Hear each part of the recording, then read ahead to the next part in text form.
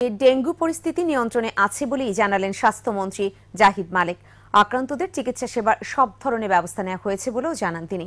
অন্যদিকে রাজধানীর হাসপাতালগুলোতে প্রতিদিনই বাড়ছে ডেঙ্গু রোগী। চিকিৎসা দিতে রীতিমতো হিমশিম খাচ্ছেন চিকিৎসকরা। বিস্তারিত জানাচ্ছেন আহমদ বাবু। রাজধানীর সরকারি বেসরকারি সব হাসপাতালেই বাড়ছে ডেঙ্গু জ্বর আক্রান্ত রোগীর সংখ্যা।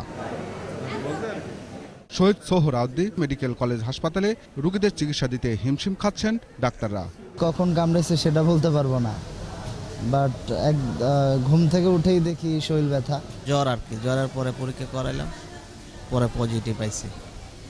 আজকে 29 তারিখে এরকম হয়েছে, এখন আজকে এ পর্যন্তই। প্যাথোলজি বিভাগের সদস্যরা রাত দিন কাজ করছেন। চাপ সামলাতে কাজ করছে স্বেচ্ছাসেবী সংগঠনগুলো। বাংলাদেশ এডুকেশন সোসাইটি থেকে আমরা প্রতিটি মেডিকেলে যে রোগীর যে অতিরিক্ত মাত্রায় যে চাপটা পড়ছে, তাদের যে কাজ করতে অসুবিধা হচ্ছে, ডাক্তার নার্স তাদেরকে আমরা সাহায্যের জন্য এসেছি। অনেক ব্যস্ততার মধ্যে কাজ করে যাচ্ছি, অনেক চাপ হচ্ছে আমাদের। আমরা 8টা বাজে আসতেছি, 2:30 বাজে তো দূরে কথা, দেখা গেছে আমাদের প্রতিটা স্টাফের সন্ধ্যা হয়ে যাচ্ছে। প্রতিদিনই সোহরাওয়ার্দী মেডিকেল কলেজ হাসপাতালে ডেঙ্গু জ্বরের পরীক্ষা করা হচ্ছে বলে জানালেন হাসপাতালের পরিচালক। ক্রমবর্ধমানে হারে রোগী বাড়ছে। আজকের দিনে আমার হাসপাতালে রোগী ভর্তি আছে 364 জন।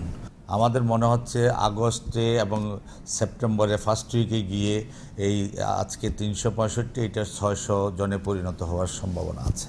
বঙ্গবন্ধু শেখ মুজিব মেডিকেল বিশ্ববিদ্যালয় হাসপাতালেও ভর্তি আছে অনেক ডেঙ্গু আক্রান্ত রোগী। সকালে হাসপাতাল পরিদর্শন করেন স্বাস্থ্যমন্ত্রী। পরে সাংবাদিকদের জানান, সম্মিলিতভাবে চিকিৎসা দেওয়া হচ্ছে। ডেঙ্গু জ্বর পরীক্ষায় নতুন করে 3 লাখ কিট আনা হয়েছে বলেও জানান স্বাস্থ্যমন্ত্রী। 50 লক্ষ কিটের অনুমোদন দিয়ে দিয়েছে, অন্তত 2 লক্ষ কিট অলরেডি চলে আসছে। ডেঙ্গু পরিস্থিতি আমি মনে করি এখন মোটামুটি নিয়ন্ত্রণে আসছে। সরকারি হাসপাতালগুলোতে বেডের সংখ্যা বাড়ানো হচ্ছে বলেও জানান তিনি। আমরা প্রস্তুত আছি যদি সেই ধরনের রোগী বাড়ে। আহমদ বাবু, একুশে টেলিভিশন, ঢাকা।